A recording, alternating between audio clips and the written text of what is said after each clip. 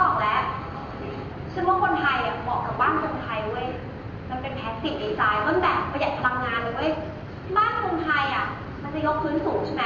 ทำให้เวลาลมพัดผ่านใต้ถุนเนี่ยมันก็จะเย็นสบาย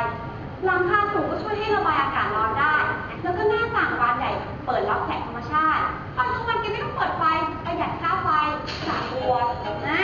สระบัวเวลาลมพัดยังไงคะเย็นสบายดีสุด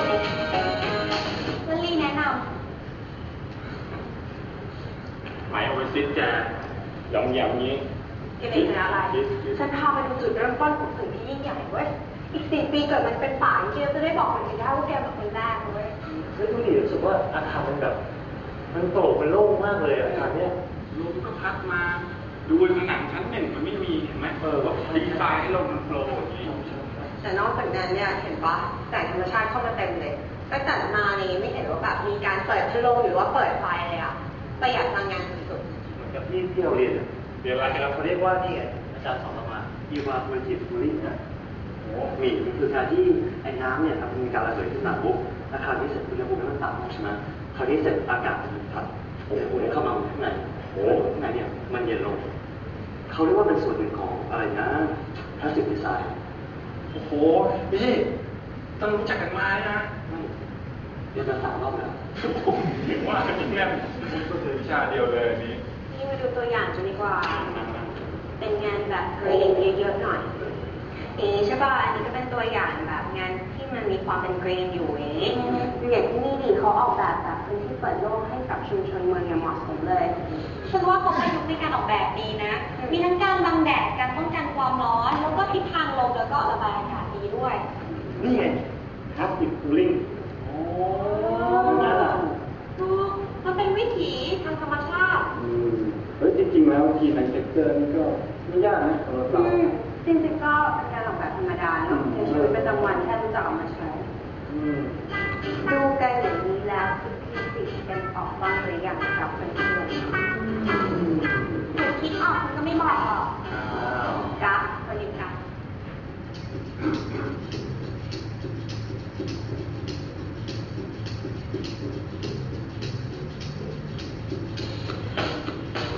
คืออย่างที่เห็นจากโมเดลเนี่ยนะคะก็คือว่าหลักๆแล้วเนี่ยตอนนี้ต้นแบบนี้ที่คิดมาก็คือว่าอยากให้มีสัก10 ครอบครัวคือแต่ละบล็อกเนี่ยก็จะเป็น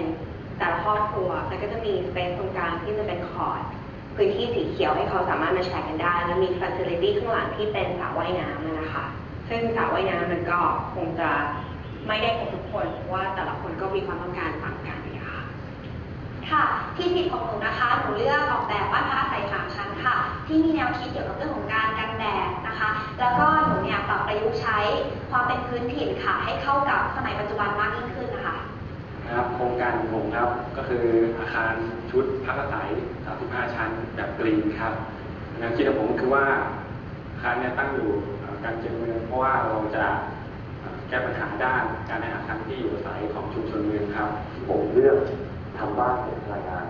สำหรับผู้มีรายได้น้อยนะครับโดยที่เน้นทางด้านบ้านพักอาศัยที่เป็นโลจิคของสิ่งต่างๆคราวนี้เสร็จเนี่ยไอ้ตัวคอนเซ็ปต์นี้การระบายความร้อนด้วยวิธีธรรมชาติหรืออีกชื่อว่า passive cooling ครับเราพื้นที่ตรงไหนบ้างนะคะที่บอกว่าเป็นการแชร์การใช้พื้นที่ร่วมกันคือเนื่องจากมันเป็นบ้านนะคะเพราะฉะนั้นเนี่ยมันจะต้องมีกิจกรรมแล้วก็ที่อยู่อื่นๆที่นอกจากห้องนอนนะคะเพราะฉะนั้นเนี่ยเขาก็จะมีเหมือนกับว่าเป็นส่วนที่สามารถมาใช้ร่วมกันห้องรับแขกที่อยู่ทางด้านนี้นะคะซึ่งห้องรับแขกเองเนี่ยจริงๆแล้วก็เป็นเหมือนสเปซใหญ่สเปซหนึ่งที่จะทำให้หลายๆครอบครัวมาเหมือนจัดปาร์ตี้ด้วยกันได้แต่ว่าก็มีเหมือนกับว่าเป็นการกั้นสเปซด้วยฉากกั้นหรือว่าการวางเฟอร์นิเจอร์ต่างๆที่จะทำให้เหมือนกับว่าถ้าอยากจะจัดสำหรับครอบครัวเล็กๆก็สามารถจะอยู่ได้เหมือนกันค่ะอันนี้ผมสังเกตเห็นตัวตรงนี้ครับสเปซตรงนี้ข้างหน้าไม่ทราบว่าเป็นยังไงค่ะพื้นที่ตรงส่วนนี้ค่ะเป็นชานหน้าบ้านนะคะหนูได้รับแรงบันดาลใจมาจากบ้านไทยอะค่ะซึ่งล้อมรอบชานนี้จะมีสระบัวค่ะหนูคิดว่าในการที่มีสระบัวสระน้ำเนี่ยอยู่ล้อมรอบตรงนี้เนี่ยเวลาที่ลมพัดผ่านเข้ามาค่ะมันจะทำให้เกิดความเย็นภายในชานค่ะทีนี้อธิบายแนวคิดนิดนึงได้ไหมว่าทำไมเราถึงเลือกทำแบบนี้คอนโดผมครับยอมลดเนื้อที่แทนที่จะเป็นคอนโดแบบดับเบิลนะครับก็เปลี่ยนเป็นซิงเกิลเพราะว่า การระบายลมครับจะได้รับลมด้านหนึ่งของคอริดอร์ด้านกับติดกับห้องครับแล้วก็เรื่องการรับแสงธรรมชาติครับตอนกลางวันก็ไม่ต้องใช้ไฟฟ้าครับก็รับแสงธรรมชาติได้เลยครับโอเคคุณมีวิธีการปรับเย็นทางธรรมชาติดังนั้นในเรื่องของการวางแพลนนิ่งหรือการวางถังคุณเนี่ยมีวิธีการพิเศษกว่าปกติยังไงมันคือนี้ครับอาจารย์คือว่าผมตั้งใจให้มีลมอาจารย์สามารถพัดผ่านเข้ามาที่อาคารตรงนี้อย่างเต็มที่คือหมายความว่าเมื่อเราเปิดโล่งด้านล่างตรงนี้ลมจากหน้าบ้านอาจารย์มันจะสามารถพัดทะลุไปถึงหลังบ้านได้คือคุณกำลังจะบอกผมว่าการจัดวางเฟอร์นิเจอร์ที่ไม่บังลมก็มีส่วนในการช่วยให้ลมพัดผ่านไปได้ด้วยใช่ไหมถูกต้องครับอาคารของคุณเนี่ยดูเหมือนว่ามันจะไม่แสดงออกถึงสถาปัตยกรรมสีเขียวที่ชัดเจนคุณช่วยอธิบายหน่อยได้ไหมคะว่าคุณคิดยังไงคือจริงๆแล้วคนส่วนใหญ่อาจจะคิดว่าสถาปัตยกรรมสีเขียวหรือ Green Architecture เป็นอะไรที่มันขึ้นอยู่กับวัสดุอุปกรณ์เทคนิคการก่อสร้างที่ค่อนข้างจะใช้เงินเยอะหน่อยเพื่อที่จะเป็นการประหยัดพลังงานแล้วก็ลดภาวะโลกร้อนนะคะแต่คือมีแนวพยายามจะนึกถึงเข้าไปตั้งแต่จุดเริ่มต้นว่าจริงๆแล้วปัญหามันเกิดมาจากการที่เราแบบใช้พลังงานอย่างฟุ่มเฟือยเผาผลาญพลังงานกันสุดๆหรือเปล่าเพราะฉะนั้นการแก้ไขปัญหาก็อาจจะอยู่ที่ทำยังไงที่เราจะแบบพอเพียงมากขึ้นเหมือนกับบริโภคให้น้อยที่สุดแต่ว่าใช้ดีที่สุดอะค่ะคิดอย่างนี้ครับอาจารย์คือมีหลายคนครับคิดว่าสถาปัตยกรรมสีเขียวเนี่ยเราต้องอยู่สัมผัสพื้นดินถ้าเกิดทำบ้านชั้นเดียว2 ชั้นข้างบนเมืองก็อยู่ไม่ได้ต้องขยายอาณาเขตออกไปกลายเป็นเมืองกว้างขึ้นแล้วก็ทำลายพื้นที่สีเขียวบริเวณรอบเมือง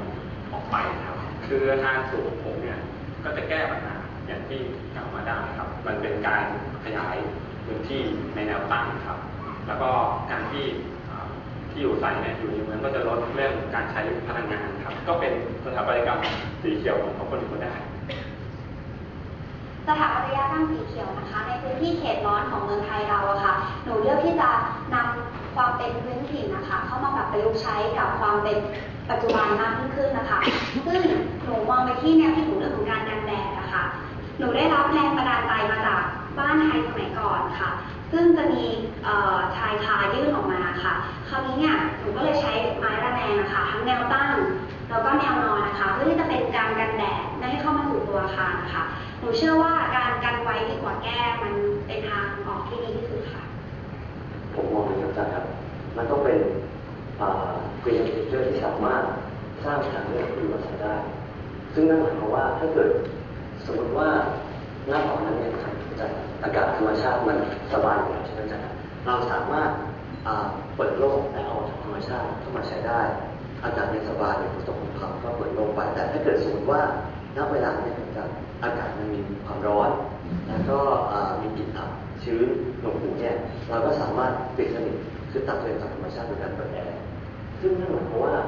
นั่นอาคารหลังนี้จะเป็นอาคารที่เรียกว่าสามารถปรับเปลี่ยนได้ตามสภาพอากาศ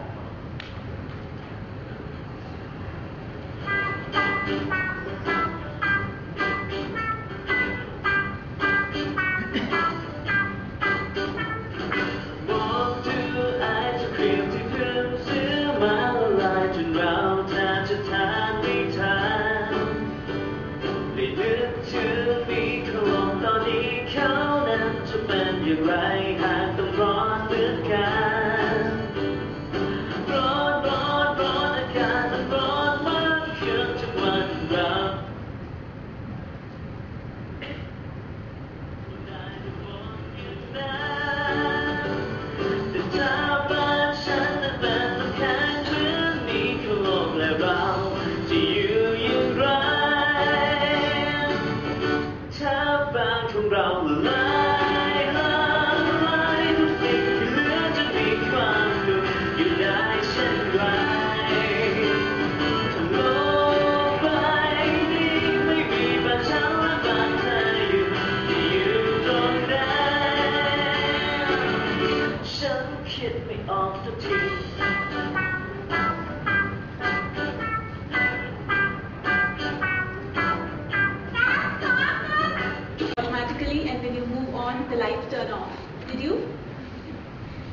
hotel also has a solar water heater. Don't you think the venue has been chosen appropriately? Okay. As you all know, we have a plan to visit the hotel's biogas plant in the evening. So, for this visit, you are requested to be present at the lobby area at 5 p.m. sharp. A special mention for our vegetarian and Muslim guests. Now, I'm talking about food. So, a special mention for our vegetarian and Muslim guests. You can find your choice of food at the restaurant buffet in front of the hotel. So, it's time for lunch now. After lunch, you can find the program of each session, which is available in your conference abstract book or on the updates on the boards. Ajahn Tasni will tell you more about the sessions. So we have tea parallel section, Javaya Ballroom, Rashida 1 and Rashida 2. So in case you need any... Hello ladies and gentlemen, welcome to SEGA 3 and this section. I'm Dr. Kanok. Hello. It's a good day. We had a distinct section chair. I would like to introduce Professor Dr. Yves Gagnon. He holds the PhD Irving Mongtong Chair in Sustainable Development at the Université de Mongtong. Please clap your hand. And your French is very good. You said my university is a French-speaking university, and you said the name very well. Well, welcome to this session. We have there's 4 papers listed, but there's probably 3 papers. The last paper is not here, so we will maybe have a little bit more time for the presentation and the question. So the first paper is on plastics waste management and convert to oil in Thailand. So a very hot topic, very important topic. And it's going to be presented by Mr. Moon Satai. Good afternoon, everybody. Okay, for my first person to presentation. Okay, I would like to introduce you for the management for plastic waste management and convert to oil in Thailand. Okay. Is the content for okay. If you see in the slide and here a picture, landfill in Thailand is have a lot of place in Thailand. I think it's another country the same also. Is when you go to another province, not Bangkok, you can see landfill the same. A lot of place, and I think it have a problem in a day. But in the municipal waste in landfill have a lot of plastic, maybe upper to 15%, 15%. But if dumping landfill around is 4 or 5 or 10 years ago. Is a plastic opportunity to make the machine or to the machine, one machine for burn medical waste in Philippines, and for the second project is for converting plastic waste to oil. Okay. In the paper you can see, I think it's maybe a page on 30. I have an abstract for my in this project today. Abstract in increasing in the plastic, a big problem in the world, but it can be converting polyethylene, polystyrene plastic into oil. One way for solving this problem. But I have a machine for 5 tons per day for the plastic. Can be I will be designed for converting plastic around is analyze operation status during summer. External environmental factors include insulation on front of DSL, outdoor driver temperature, and relative humidity. Internal environment factors were surface temperature of outer skin, tempered outer skin, inner skin wall and glazing, and air temperature of intermediate air. Additionally, to analyze airflow status of in intermediate space, air velocity and temperature at lower inlet and upper outlet were measured.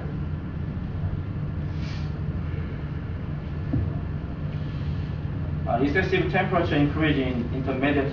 space of DSF acts as a factor that encourage cooling load. In this study, SCC was proposed as a passive strategy to increase airflow in intermediate space. And cooling load reduction was evaluated by energy plus simulation with energy airflow networks. The first of all, simulation was conducted with an actual building that inefficiently operated DSF during summer.